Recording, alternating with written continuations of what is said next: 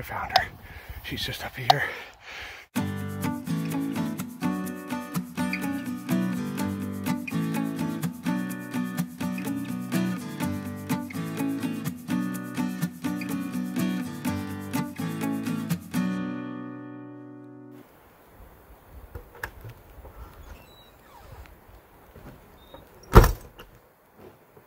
Hey everyone, welcome back to Backwoods Boys. You can see we're in a bit of a snowstorm right now. Dad and I are up on our trap line.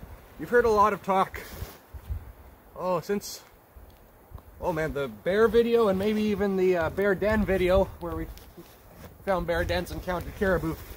Talked a lot about my master's project. Well, it's finally underway.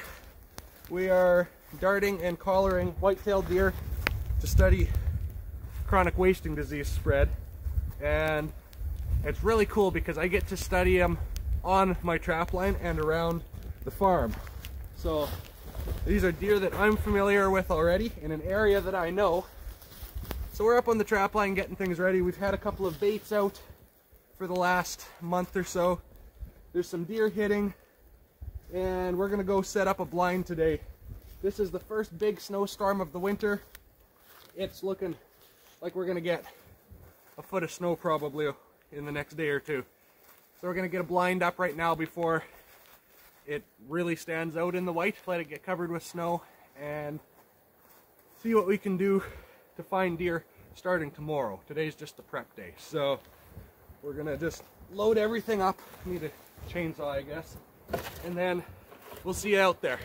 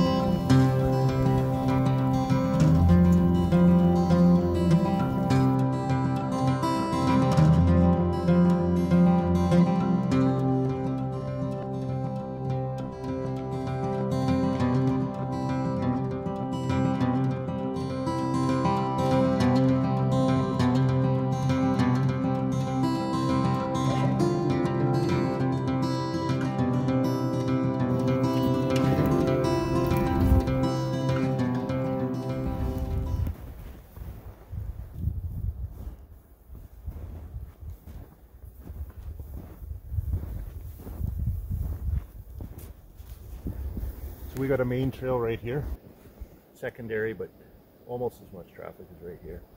So they're coming in like this. They used to be coming in more there, but it's more in a pattern like this. So I'm kind of thinking that if we expose this fresh stuff here, probably set up over here somewhere, 20 yards or something. I was thinking, this would probably be the best spot. We're right at the perfect distance, I think.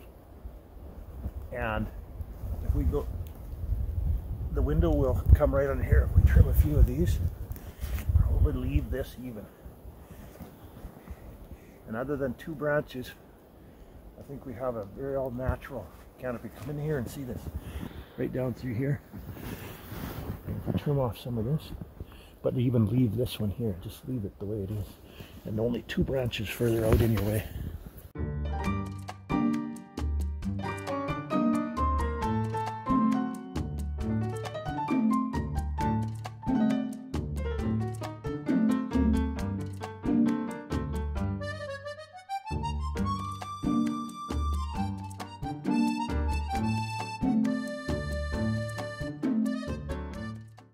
To remember This is where you're shooting from, right? But we'll darken this up as much as I can and still get your shot. So you know I brought the carpet just to make it really quiet in here, eh? Because once we get any movement at all, that crunchy ground and leaves are going to be too noisy. So we're really close to these deer, and they're wild animals. They're going to spook, so carpet is just to make it quieter. Can you hand me the chairs?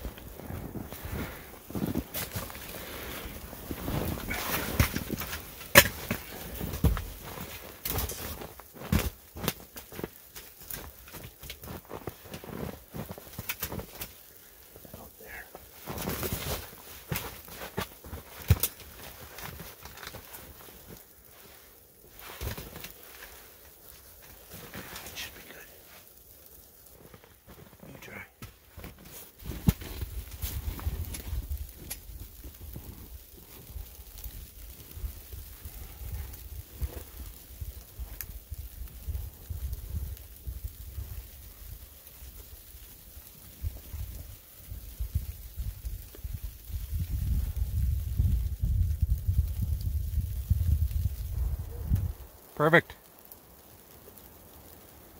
I think it's done. We got the carpet in, it's nice and quiet. We got it all brushed in, because even though it's camouflage, camouflage only helps so much. If you just put it there, it doesn't blend in perfectly. It looks like this big dark shape, so this breaks it up nicely for anything from the bait. Everything's cleared, so I have a nice clear shot. It's 20 yards, which is what I like to do for my pneu-dart, and yeah, I think it's good. We're just going to give it now a few days. A lot of people rush things. They set up the blind, sit there right away, and deer, like I said, they're really good at noticing things that are out of place. So it needs a few days, the deer coming and going, to get used to it, and then we'll sit here after they're used to it. Thankfully we've got a couple blinds up farther north. We'll sit there for a little bit while this one just starts blending in.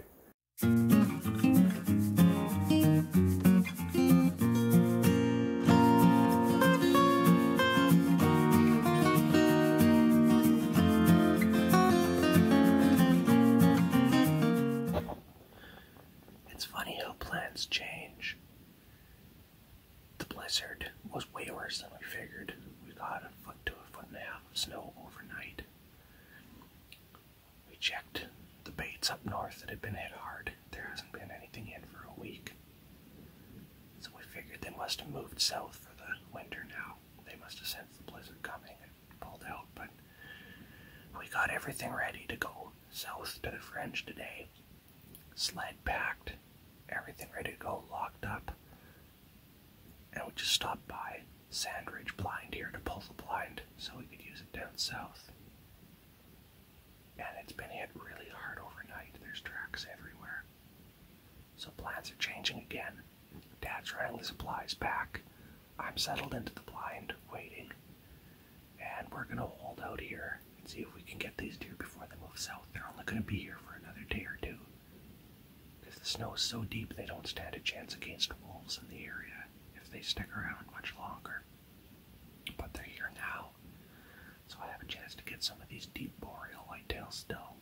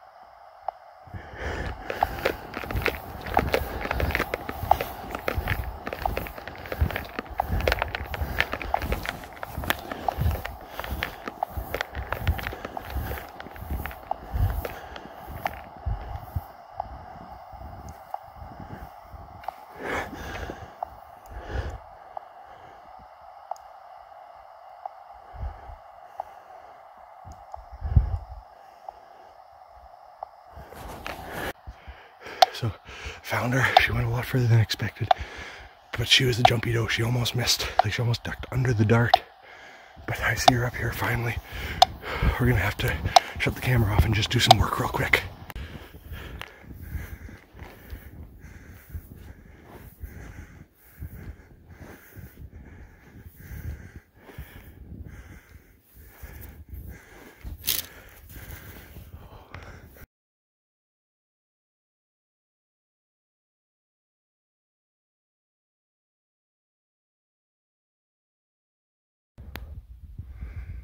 Okay, we got her done.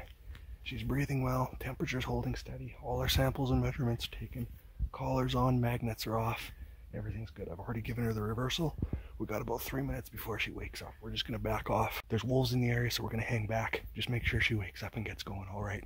Make sure nothing finds her while she's sleeping in the next couple minutes.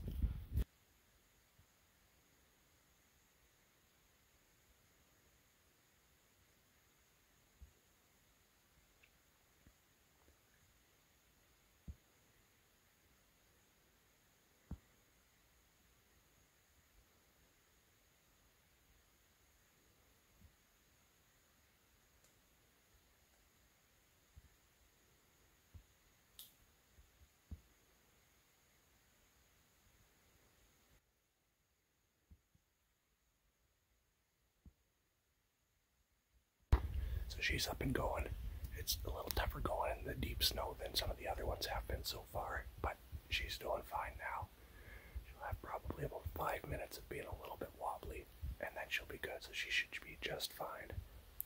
We got a northern one. Success on Sandridge. So that doe, like I said, she was so spooky she almost ducked under the dart, and she went so far with that adrenaline pumping. And you can tell how scared she was by her jumps. Look at this. This is one. She's headed this way. This is where she landed, having jumped from